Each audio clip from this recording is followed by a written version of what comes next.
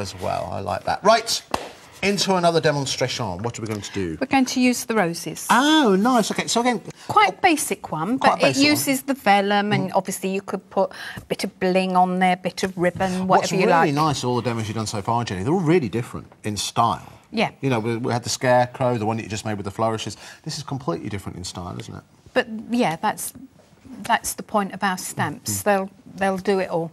Yeah. Lovely. All right, so let's jump in. Right, OK. I'm using watercolour card for this one, and the aqua markers, telling you before I like aqua markers. Yeah. And what I've done, I've actually rounded off the card. OK. And I've just used the corner rounder for that. You just put it in, punch, and it will soften the edge. In terms of construction or configuration, does that help because it's quite a soft image and watercoloured image? When you lose the sharp corners, does that soften the whole effect of the card? I think so. I think it looks quite, you know... I mean, both are nice, but on this one, I just wanted to soften it slightly. Now, both of these have been watercoloured. Both use vellum. Now, the vellum on this one, Anna did this one, you can see what I was saying, bit of ribbon, really sort of softens it. So the vellum has been put in both cases through an embossing, with an embossing folder through, you know, Big Shot, Grand Caliber, whatever. Yeah. And in this case, what Anna's done, she's used Cosmic Shimmer, and then she's just patted it. So the raised bits have caught the sheen. Okay. This one I've just left plain. Right, OK. But it also looks nice if you do white embossing. Oh, I like that. That's gorgeous. So really nice. I'll show you both. Well, no, I won't show you both because I haven't got a machine here. Okay. But to do this one, all you do is you cut your paper, your vellum, the same size, and then just tear it in half. Yeah. And then that will make 2 cards. So you tear it from corner to corner, put it through the machine, and then that's how the background is done. Or you could even put it over the top, just soften your picture if you've done very strong colours. Of course. Beautiful. But we'll do it the other way. We'll use the white embossing. Wonderful. There we go. OK, so let's start with the picture. What I'm going to do is I'm going to use a grey pad instead of a black because it gives you a softer image. Okay. You know, it doesn't have to be grey. I don't think I've seen a grey pad before. That's my... That's all right. Listen, sign of a true crafter. It is. Right, OK. So I'm doing my work... Actually, I'll do my...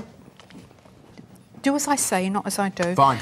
Right, I'm going to do my flower first because then I can position my wording better. OK. And all I'm doing is just stamping so that I get it all onto the card. And I've got a very soft outline. Oh, I see, OK. OK. I will do my wording now. Because these are waterproof, it doesn't matter what I do over the top. But can you see how soft that is compared with the very strong black? Absolutely. OK. So now I'm just going to start colouring, and I'm going to put a few colours of aqua markers on here. I wonder why you had this here. The ceramic tile. I just, you know, find it difficult to get through a whole show without using aqua markers. Or my watercolouring. You know, I do go back to it. I do love my watercolouring. OK. So that will do me. I've got... So... You can use your colours direct. So, for instance, if I'm using something like the eggshell, that will just give you a lovely soft look.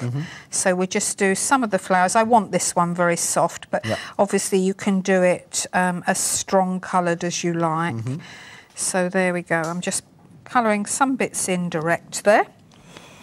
And before I go any further, I think what I'm going to do is I'm going to distress my edges. OK. And the last one I did green. This time I'm using sponge sugar. Excuse me. Now, just for a change. I was trying to disguise that, Jenny, sorry. Very disguised very well. Thanks. OK, there we go. It's so I'm just softening the edges. It's just so that then I don't have to colour the whole lot. Having said that, it's very easy to colour your paper with the aqua markers. You just scribble the colour on there, spritz with water, lay the paper down, allow the paper to dry, and then you can stamp over the top. But I want this one quite soft, so I'm just literally just putting a tiny bit of colour on there. There we are, that will do me. It's just to take the whiteness of the card off. So, I'm just going to pick up my green and just paint in. Are we all right for time? We are fine for time. So, are we going to get the 4th demo in? Well, because we might do. It's quite a nice quick one. Okay. We've got in total we've got just under 7 minutes. Oh right, okay. So you'll have to be the best judge. That's pushing it then. Okay.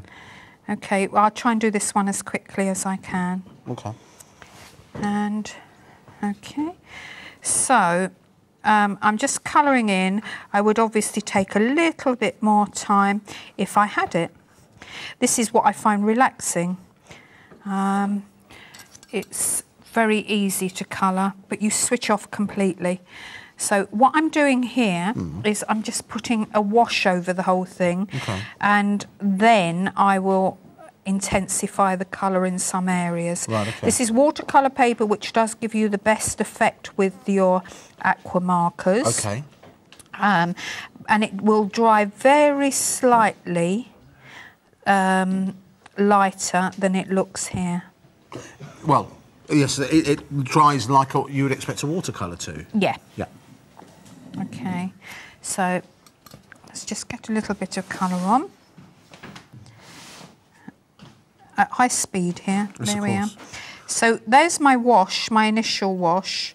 So I've taken the whiteness of the card off, allow it to dry for a moment or two, and then you can go in and you can just add sort of dimension where you want it. Lovely. And so on. Okay. But ideally wait for it to dry first. Sure. And there we are. You can. I've done it very quickly because it would be nice to get another demo in. Okay, lovely. Well, listen, I'll tell you what then, if we're going to jump into another demonstration, can we give you some more stock updates? Need to let you know because there's some quite dangerous positions on a number of them. Let's start off with the Roses collection. 30% of the stock of the Roses collection stamp set has gone at £8.99. Remember, this is Jenny's only show today, so I'm thinking these stock updates, the shows will be repeated overnight. All of these stamps could go today, no problem. Then moving on to the birthday, 60% of the stock of the birthday has gone, so there's every chance that could sell out this morning at £8.99. It's 248243. The flourishes, 70% of the stock of the flourishes have gone. Again, 9 stamps in there at £8.99. It's 248244. The Scarecrow, 3/4, 75% of the stock has gone at £8.99. It's 248246. And the Beauty, remember that's back in stock today, 50% of the stock of that one has gone. It's 242536, the item number. Right. Right, what I'm doing is just to show you, if you want to stamp onto vellum, ideally use, it's here somewhere, use talcum powder, or you can buy an anti-static buster, which is a little bag. Wipe that over. It's right beside me. Thank you. Magic Hands went and got this for me specially. Oh, really? He obviously saw where I put it. Right there. But if you put that over first before you stamp, it removes any static and you won't get speckles, because it's even more important with white embossing powder than it is with normal embossing powders, because, you know, you can get speckles quite easily. So do one of those two things. I've chanced it. So I've just stamped a pattern using the Versamark pad, which is the watermark pad, and as usual get yourself into a good position so that you can see, you know, good light, and as it melts just move on. I just think it's so dramatic. I think it's such a great look. Yeah, especially if you're doing sort of, I mean, it's lovely on vellum. There's the finished thing, so I want to get in another sample. Certainly. I'll stick that together later. You know, I darken the edges a little bit on this, and I'd put a bit of bling on there, you know, maybe even a ribbon round. Yes, that'd be lovely. You can be as feminine as you like with the roses, but I also wanted to show you using the Happy Birthday set. I'm in a bit of a muddle here, so excuse my